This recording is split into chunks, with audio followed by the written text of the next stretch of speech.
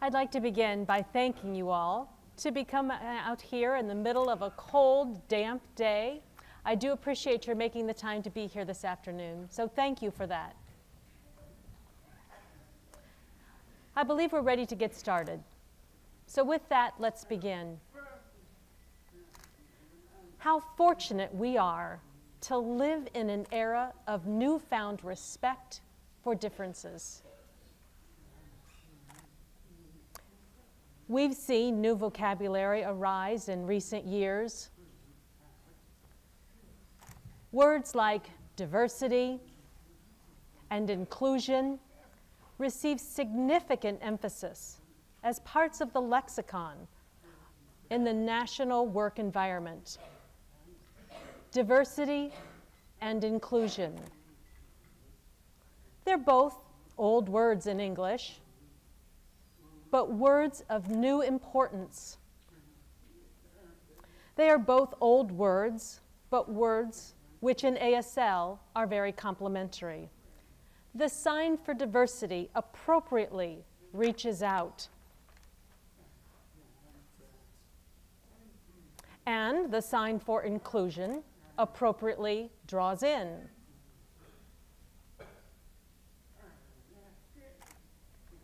All of us at Gallaudet, of course thinking both in ASL and English, must reach out and must draw in. It was tempting to start by trying to convince you of the benefits of diversity. It would have been easy to begin by citing the added value of diversity in all that we do, but I believe we are beyond that point. We are a university filled with smart students being educated. We are a university filled with well-educated faculty and staff. And we are a university. So I believe it's not necessary to convince you of the benefits of diversity and inclusion. Now, some of you may disagree with me, and some perhaps strongly, and insist we must be regularly reminded of the benefits of these topics. But we work in a university. We are well educated. Therefore, I hope we have accepted the syllogism that we have concerned and considered and accepted that diversity and inclusion add value. We all follow the discourse of the day. That dialogue surrounds us in the nation's capital. In fact, we see the theater of diversity and inclusion so openly here in Washington, D.C. Whatever our political beliefs, we must feel pride in President Obama's words during his inaugural address.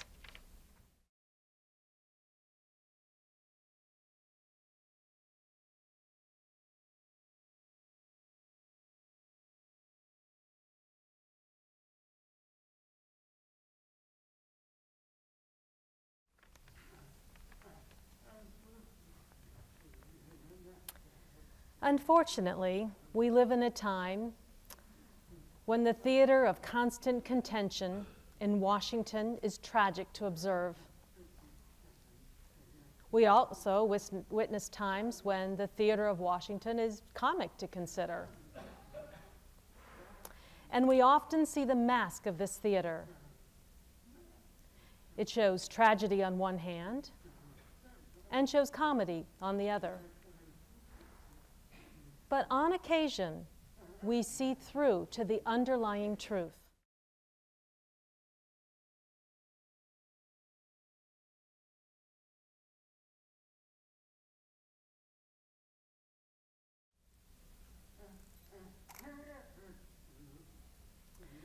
Labeled groups in every generation seek respect. People who are deaf have started to look back on one of those movements. In fact, we're now celebrating Deaf President Now, DPN. It was 25 years ago, in March of 1988, the Gallaudet community came together for an extraordinary week. Consider the words, came together, such very powerful words, and a powerful outcome.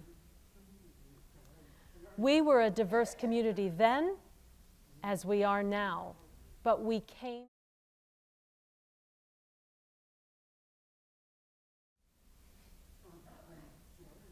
We changed our university, we changed our community, we changed the world.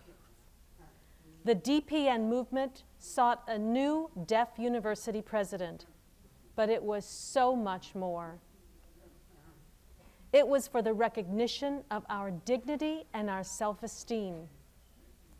It was for the recognition of our abilities and achievements. And it was for the recognition of our purpose and character.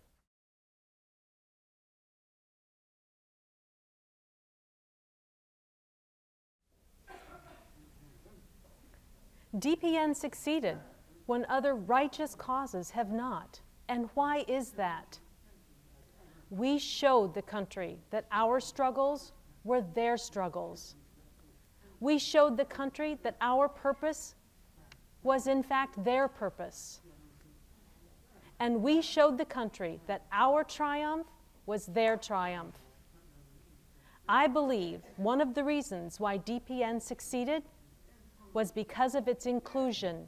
Everyone, inside and outside of the university, was part of our cause. That inclusion provided the strength to overcome. We reached out to others and felt their warmth in return. We learned that the wider the gates are open, the more we can welcome others.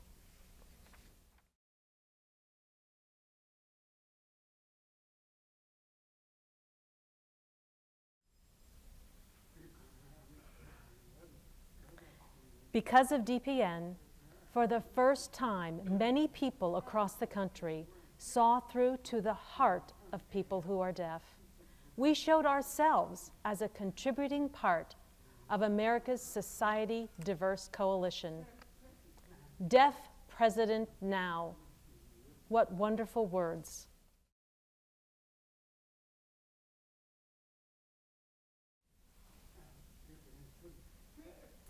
DPN led to more access and insight. Later, the messages of DPN became codified. They became codified in the wonderful Americans with Disabilities Act. We are all proud that DPN succeeded, and we are all now honoring our successes. So do we label diversity groups at Gallaudet? Yes. However, we are moving to speak of diversity in more generalized concepts.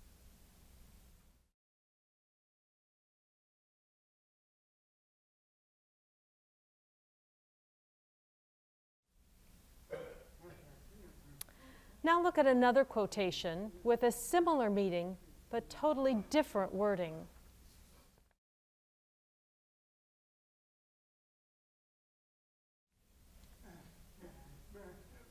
The fight for equality is an issue for many labeled groups in our society. The national discussion on the rights of those of diverse sexual orientation provides us with an absolutely stunning example. National attention is focused on the gay, lesbian, bisexual, and transgendered community, LGBT. Again, terminology is receiving increased attention. Over time, terms that are new to many of us are added to the national vocabulary. But, of course, it's not the terminology that so much matters. In my view, the LGBT community is gaining acceptance and appears well on its way to attaining full legal rights. They ask not to be special, Instead, they ask to be equal and to have equal rights. They ask to raise families and to serve their country. I feel pride in the LGBT community's success. I feel humbled by their tremendous discipline and effort. I feel the dignity of their determination. I feel the understanding of their anger as well.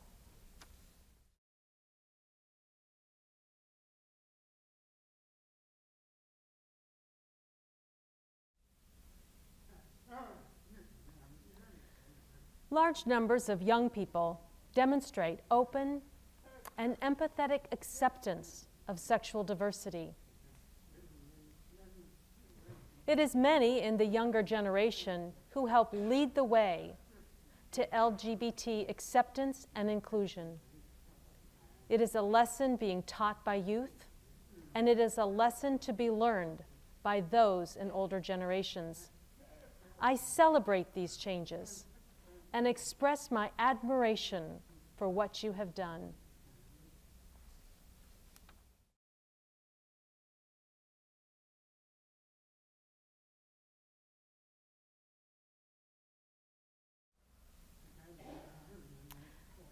Again, we are learning that the wider the gates are open, the more room there is for all of us. All of us know how confusing it can be to share our worlds with those who have no experience with us. We also know the heartache of feeling their uninformed judgment. We have learned our heritage one by one from each other. We have fought to develop our history and culture. The wider the gates of acceptance open, the more room there is for all.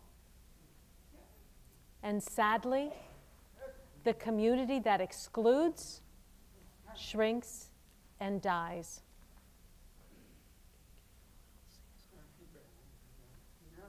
I remind you all, we are a university.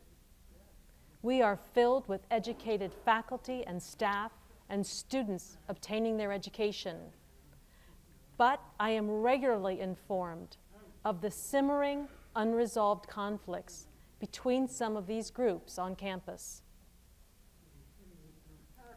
We need to act better in our conversations with each other and in our written exchanges with others.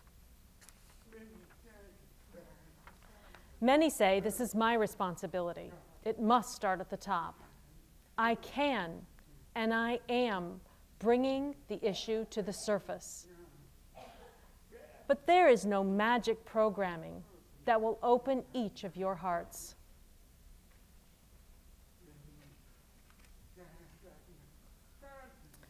Many say these conflicts are someone else's responsibility to resolve. But I say each of us must work to resolve these issues. And many say this cannot be resolved, that it's simply here to stay. But to that I say, we will face these issues and we will face them down. We must open our gates wide to all who would come here.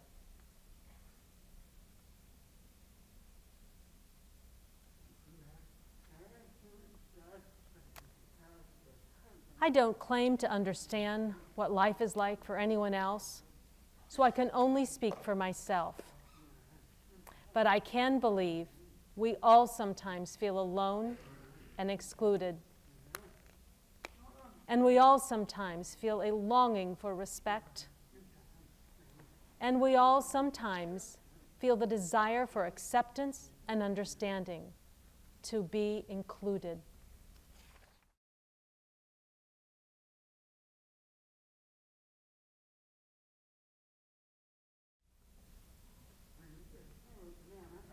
We must open our hearts for those who want to be here, no matter what their label. We must make all feel at home. We must be equal under the principles by which we operate Gallaudet. This acceptance must transcend basic hospitality. And why is that? It's because acceptance is the reflection of our character to share our deaf culture with others. And acceptance is the basic generosity of spirit and how we should interact with each other. And acceptance is the moral force of how we should behave.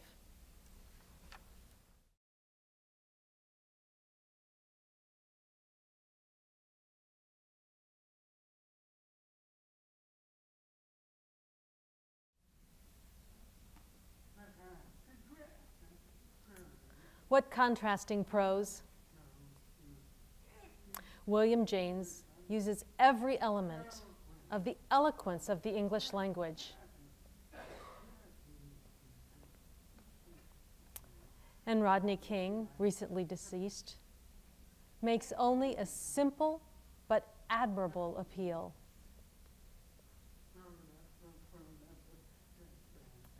Both of them touch on my theme for the day. First, we know we are diverse.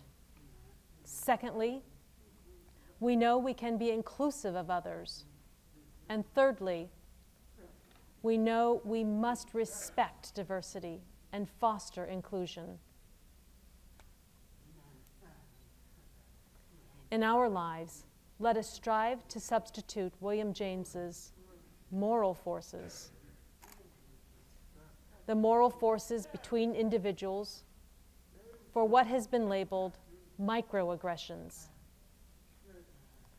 which is the subtle demeaning of those excluded groups.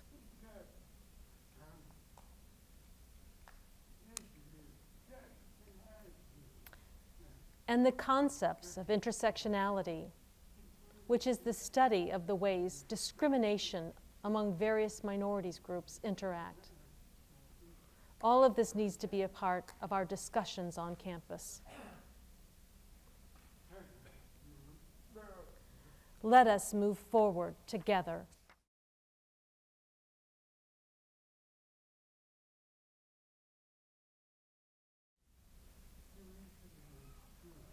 Diversity is strength. We've seen this throughout the history of our community.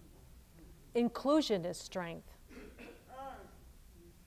It's not always easy to be with those who are different from us, who may even criticize our beliefs and our backgrounds. Diversity and inclusion are strengths.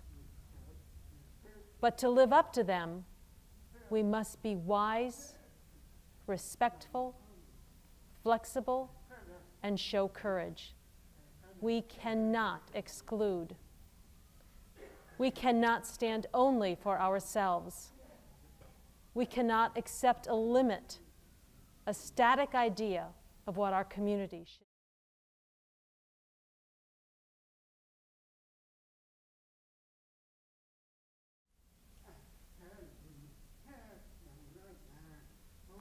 Can we not help those on their long journey? What happens if we exclude? What happens if we stand only for ourselves? And what happens if we limit ourselves? It's then that we fail. Because instead of fulfilling our most inclusive and diverse vision, we become isolated and assaulted by forces that don't understand us and don't care to. So I encourage all of us to expand our own limits, enlarge our circle of friends and colleagues to be inclusive of others who are different from us, embrace others from different backgrounds in the common cause of advancing our community and humanity.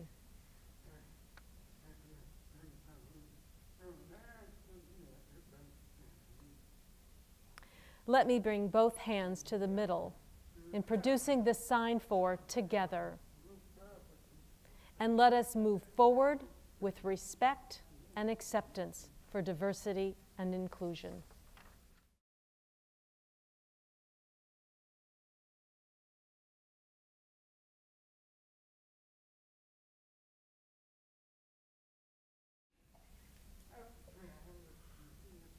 I am proud to lead this university.